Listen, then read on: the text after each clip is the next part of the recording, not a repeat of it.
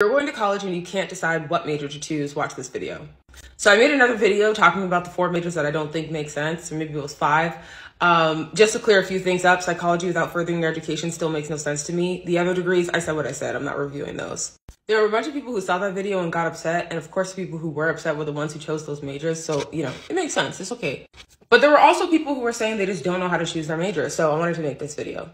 A lot of people who went to college and majored in things that they ended up not liking chose those majors because their parents told them to, or they watched a video of some girl online saying, choose this major or don't choose this major. It's really important when you're choosing your major to think of yourself, okay? As I always say on my platform, use other people's videos and information to inform you, but not to decide your career path or your life path in general. There are 3 main questions you're going to ask yourself when deciding your major. The first question is going to be what interests you. Write this down. Get a pen and paper out. Write it down. Write down the topics that you study. Write down fields that you see people working in that you find interesting, whether it's psychology, whether it's public health, whether it's film and TV, whether it's writing, whether it's marketing, communication, social media, doesn't matter. Write it down. Now that you've written down the things that you're interested in, the second thing you're going to do is you're going to decide the kind of lifestyle that you want. You know yourself better than anybody else. So if you want a modest lifestyle, you want a simple life, write that down. If you want a lavish lifestyle, write that down and be honest with yourself, please. If you're the kind of person that loves to shop, that loves to buy things, if you are a consumer at heart, admit it to yourself, okay? If you're a consumer at heart, understand that you want a certain type of lifestyle. Do you want to buy a house? Do you want to have kids? Think about the kind of life that you may want.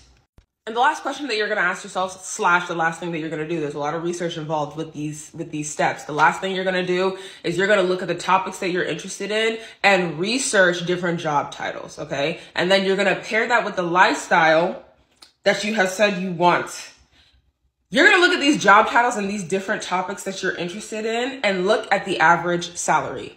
I actually did this for 9 random majors. The link is still in my bio. It's completely free. It's this document where I put together different job titles for certain majors. I also put statistics on income and different income stats to help people inform themselves on the kind of major they want to major in based on the kind of life that they want to have.